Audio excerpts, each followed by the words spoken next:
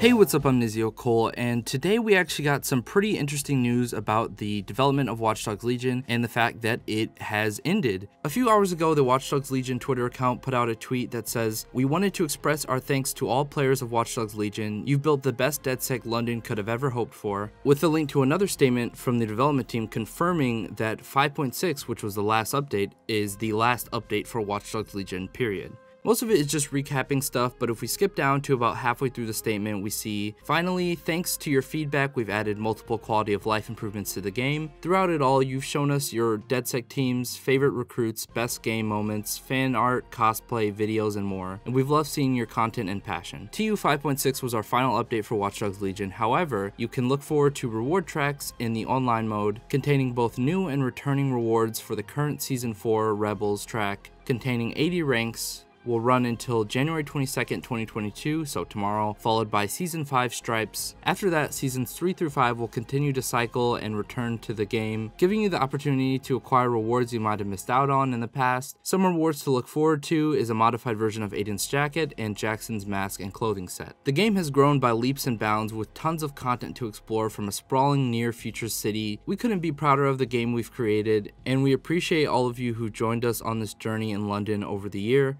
We look forward to seeing more of your adventures in Legion. Until next time, DedSec. So that officially confirms it.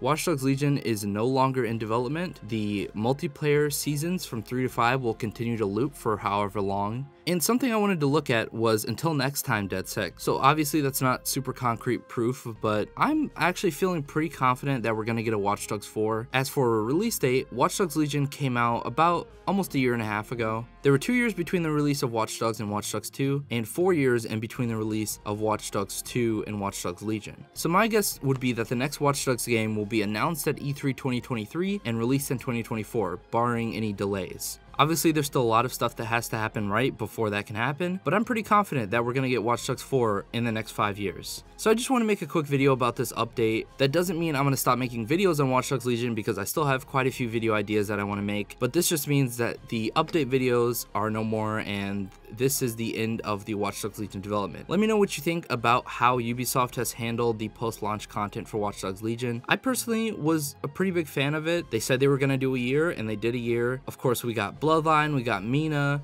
we got the Assassin's Creed crossover. So I hope you all enjoyed this video. Let me know what your thoughts are about all of this down in the comment section below, and I'll see you in the next video. Peace.